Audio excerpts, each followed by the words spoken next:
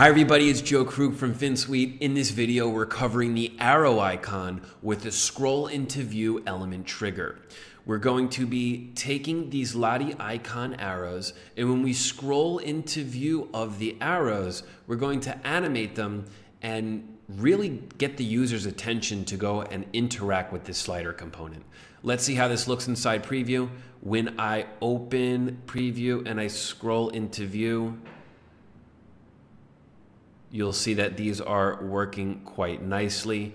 Scroll out, and when I scroll in, it's doing a full circle, full arrow movement, and it is nice, brings the attention to the user, and you can still interact with the slider as normal.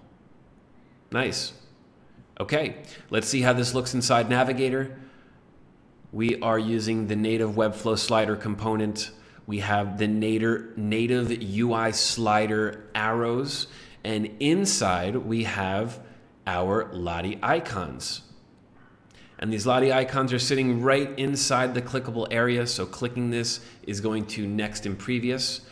And we have an important add-on class of the previous of left to rotate it 180 degrees so that we can use the same Lottie icon for both next and previous.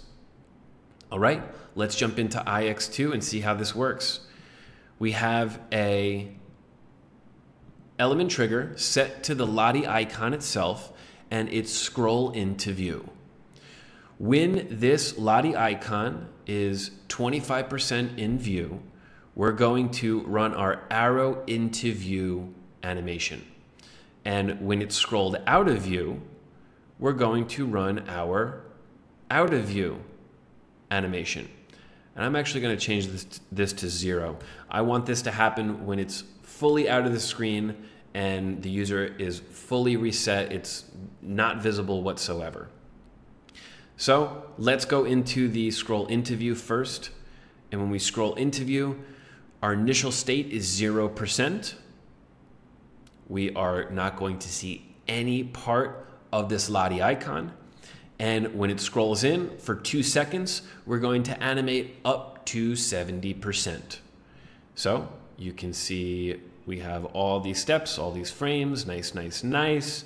And then at 70, we stop.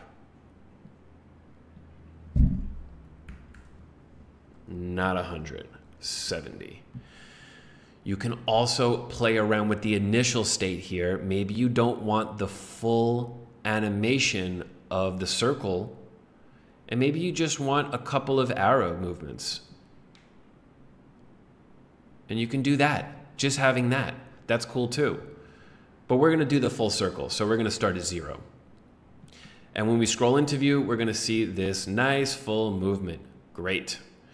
And then when we scroll out of view,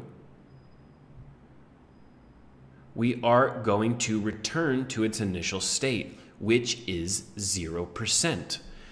And all that's happening is it's going from wherever it is inside the animation, could be all the way at the end of 70, it could be in the middle of the animation. It is going to go right back to 0 when this icon is out of view. And there we go. So let's do this final look into it. And we have this playing. We're going to go out of view and play it again. Nice. Very cool. Creates a nice little custom effect, just a few steps, and that's how you implement the arrow icon with a scroll into view element trigger.